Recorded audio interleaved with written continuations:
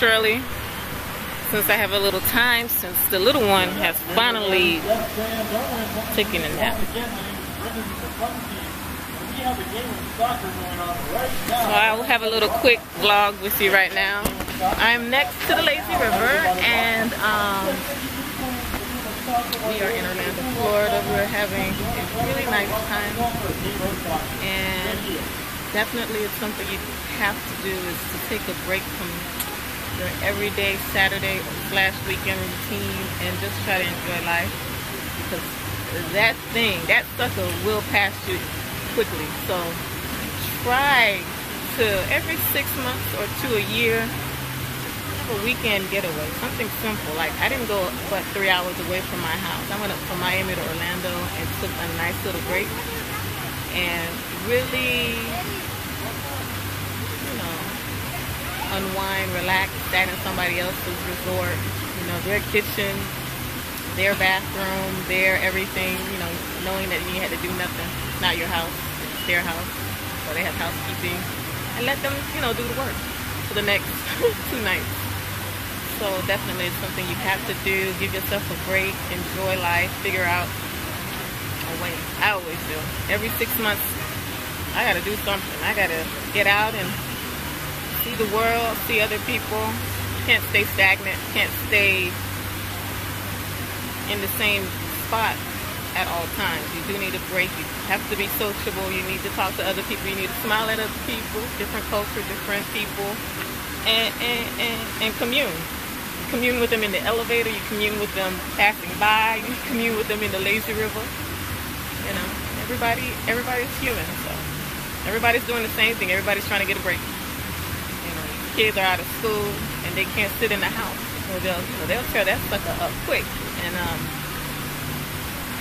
not about that life anymore. You gotta give them a break. Gotta keep them active. I got 3 boys, and they gotta do something at all times. They can't sit at home all day long and just let the world pass them. So definitely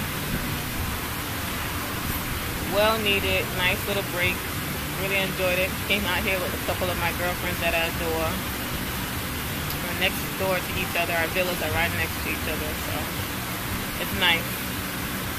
And definitely the word of the day is to get take a break.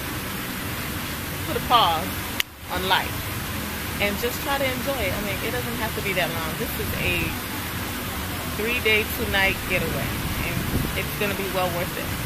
I mean, it's well worth it for me. I don't need too long of a break. I just need a short break. Nice little weekend trip to enjoy life, sun, water, children, and food. So that's my little tidbit for now. I want y'all to seize the day, because tomorrow is never promised. I mean, it is never promised. I see it every day. And just, you learn to appreciate life. You really do. Moments like this is really priceless. So,